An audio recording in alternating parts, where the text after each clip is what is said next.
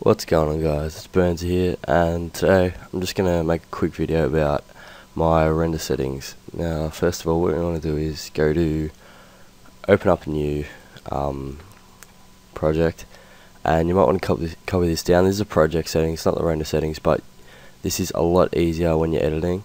Now, the template, the width is 1280 by 720, so that'll make sure that you're making HD quality videos for YouTube. Frame rate is 59.94 or double NTSC.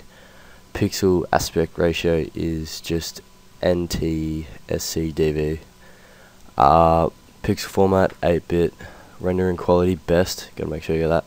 Motion blur type is Gaussian, can't really say that.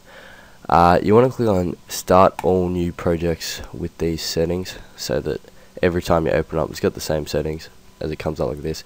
Your audio, you just want your sample rate to be 44,100 and the resample and stretch quality to be best. This doesn't really matter, that doesn't really matter. That's about it for the project settings. Now, when we want to render out a clip, I'll just grab any clip. I'll do. Drag it on there. Render. Okay. So, as you can see, it's Windows Media Video V11. A lot of people on YouTube especially like to do MP4, but I just prefer the WMV. So you click on that, and I think this is only in 9 and 10. I'm not sure about Sony Vegas 8.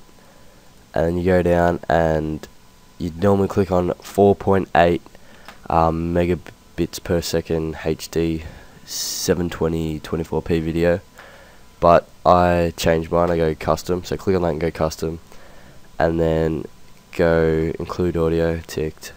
Mode CBR, format Windows Media Audio 9.2, 192 kbs per second. It doesn't really matter, it's just the audio. Now this is what we want. We want CBR for mode, format Windows Media Video 9, image size we want 1280 by 720, and our pixel aspect ratio to be completely 1, just square. Frame rate has to be 59.94, so double NTSC. That'll run a lot smoother when you're, especially with Call of Duty clips. Second per keyframe 5, and then click this override default compression buffer 3 seconds and move that up to sharpest. It should be on 90 when you're first changing it, I'm pretty sure.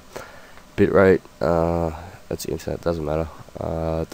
And project, always go to project and video rendering quality. Normally it's on, the default is use project settings, but we want to make that best, so click on best. Okay, and then just you type out whatever you want to type out, blah blah blah blah, and then save. So that's my rendering settings, and you can check my other videos if you want to see how well it turns out. And other than that, I'll see you guys later.